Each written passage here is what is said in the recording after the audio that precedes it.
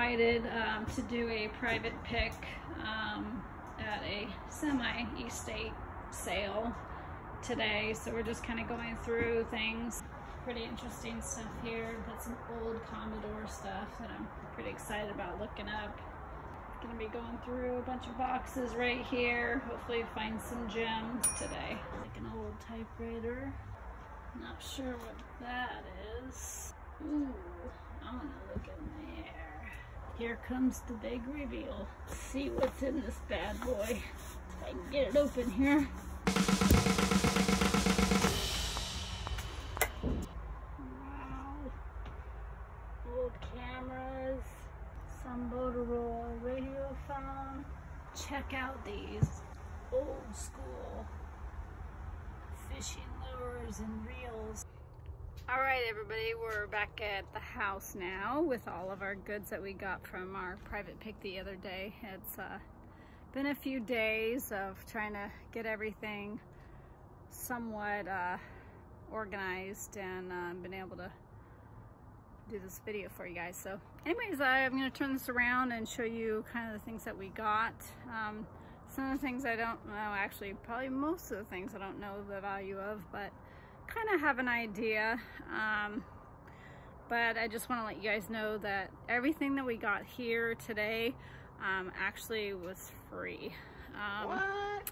They were doing a house clean out, and since we knew the family, we were able to get stuff, whatever stuff we wanted to take was ours. And so yeah, so anyways, that's pretty awesome. So anything that we get from this stuff is great. So all right, let's get into it. So first off, we got here all this Commodore stuff. We got this monitor, and then we also got, it looks like the keyboard, and also some kind of disk drive underneath there. So as far as the monitor here, I don't really know the state of it right now because it's in the box. Definitely has some yellowing, but that's definitely due to age, of course. Looks like we have power cords and stuff down there. Some of the stuff that was in the box was this. Looks like some floppy disks. What else we got here? An introduction to basics, whatever that is. And then also, let's see. Gore-Tex and the microchips. Interesting. So anyways, we'll have to do some research on that. But I know these monitors, if they work, or even if they don't work, they do have some value. We also got this vintage lamp. I know some of them can go for a good amount. I'm not too sure about that one yet. I did look up a few things, which include this Zenith camcorder here. It wasn't really that valuable, but maybe if I do a bundle thing, I'll be able to get something for it. And then also in this bag, I actually haven't even gone into this to see what there is. So you guys will be the first to find out. So the first thing that I pulled out here looks like another kind of Zenith power supply. I'm not sure what that's for. Timber. Oh goodness.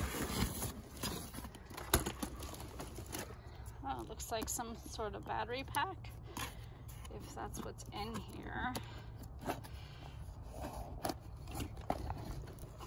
Yep, that's what it looks like. A battery pack. And then I really want to take this one out, but let's see what it is. It looks like it's a video player, recorder. Oh, maybe it's a Betamax, beta machine, also by Zenith. I'm not sure about that.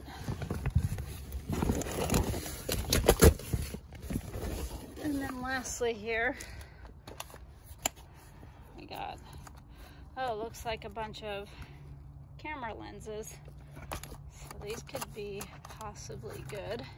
I know lenses tend to be more valuable than the actual camera.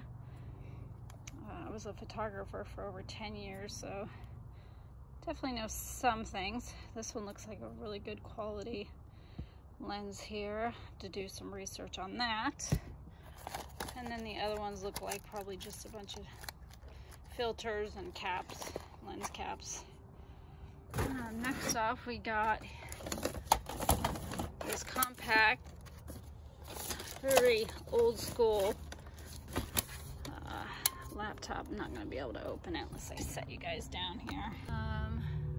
Looks like it's for Microsoft Windows. Pretty dirty. Oh, but wait, it's fully loaded apparently. So have to check that one out. Here we got, looks like, I think this is a Polaroid. Yeah. So Polaroid camera. Actually don't know anything about this Polaroid. I know some Polaroids can definitely be valuable, others not really. Give that a look up. Looks like we got some, oh, beta tapes, so that's probably definitely a beta machine that we were looking at. Then we also got his pipe collection here. So fortunately I don't know too much about pipes, but I guess I'll be learning real soon here. Some of them look kind of intricate, have designs. I'm not sure if they all do, but yeah. And then I also saw this. It is brand new in the box. I'm not sure the value of it, but my stepdad is a golfer, so I'll definitely be giving him that. And then I also grabbed some of these cameras. This actually I thought was interesting, if I can get it out here. So this looks like it's a very old first aid packet for the Army. So I'm not sure if it's really from 1918 or what, but that's pretty cool. So I was going to show you guys the cameras here that I got. Actually, I haven't even looked at them myself. I'm pretty excited because, like I said, I was a photographer, so I'm still a photographer, but don't actively do it for business. Looks like this is a Edinix. That's really cool. And these definitely have some age to them, as you can see. The next one here, they all got these really nice leather cases that go with them, so that will definitely add some value. This one looks like it's a Kodak Pony 135. I don't know if this is this may be a video camera actually. Keystone. It's pretty heavy too. Definitely got some weight to that bad boy.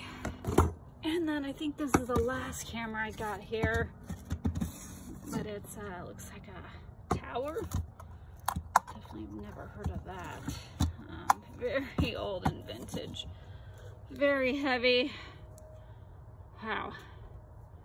I can't even imagine being a photographer holding this thing for hours at a time doing a shoot. But then again, when you put big lenses and stuff on your camera, they actually can be pretty heavy. I also got this, it's pretty heavy metal Air Force airplane. And then somewhere else around here, I did find the stand. I believe it's the stand for it. So if that's the case, this should actually go for a good amount of money. I think I've seen them go for good amounts, but it's been a while since I looked those up. See if we can find the stand. Oh yeah, here it is. I'm not sure if this is the one it went to, but it looks like it did, so we'll have to try it out. Over here, we actually ended up, she just at the last minute threw in these boxes I don't think these old vintage cigar boxes are worth anything, but I could be surprised. But she said she had a bunch of pens in here, and I know sometimes pens can be valuable. You know, vintage pens or pens that have like gold or silver, that type of stuff. And it looks like some of his metals still in here.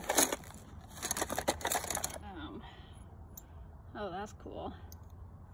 Hopefully that's not a bomb.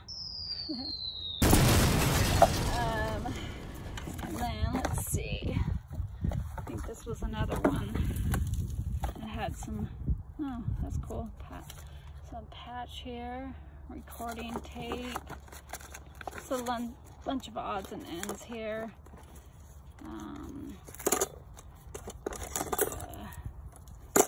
More patches.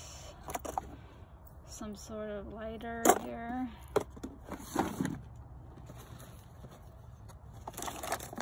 More pens. Like I said, I'm gonna have to go through these, and they're probably not worth anything, but you never know. I find a gem in there. It only takes one to make you rich, right? Oh wow. Looks like we got some of his pins from the military. Oh wait, there it is. Look at that, guys. I lied. Another camera. Wow. And I thought that other one was huge. This thing's a dinosaur. Wow. I don't know if this is a video camera or a camera. Wow. Definitely gotta do some research on that one. Looks like there might be some kind of instructions in there, so that's pretty cool. Oh, she says Polaroid camera, so that's a good indication it's a Polaroid camera. Controls and maybe mouses or something for the Commodore. Looks like we got a Commodore cassette player and some sort of joystick for that. Last minute I kind of threw in these tools that looked vintage and old, and I really don't know much about tools, but I want to know more because I know there's some definite value to them. Oh, this is a Snap-on. I think a Snap-on is a good brand. Willard, definitely older. And this one doesn't look like it's got any really name brand on it, unless I just can't see it. I actually was able to grab a couple mugs. This one just was super cute and definitely vintage plastic, made in the USA.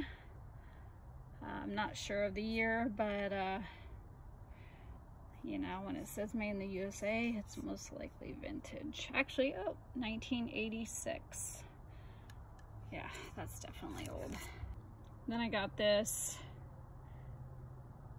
McDonald's, it is glass, Batman Forever mug. The 1995 it looks like, so that one's vintage as well. I just thought it was super cool with it being like 3-dimensional and stuff. Measuring tape, just thought it looked super cool. I might actually end up keeping this one because I have like the cloth ones right now, and they're just kind of a pain because they don't stay straight and everything. So this might be staying with me. Baby blankets can go for a good amount of money. There's a brand called Morgan. They're acrylic blankets, and I sold a Morgan blanket.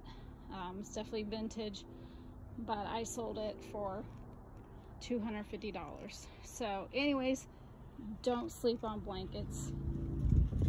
No pun intended. But that's our haul for today. I think it was a pretty good haul for being free, and now we get to go through it and clean it, which doesn't sound like very much fun, but hopefully we'll be able to get some good stuff out of here and make some good money out of it.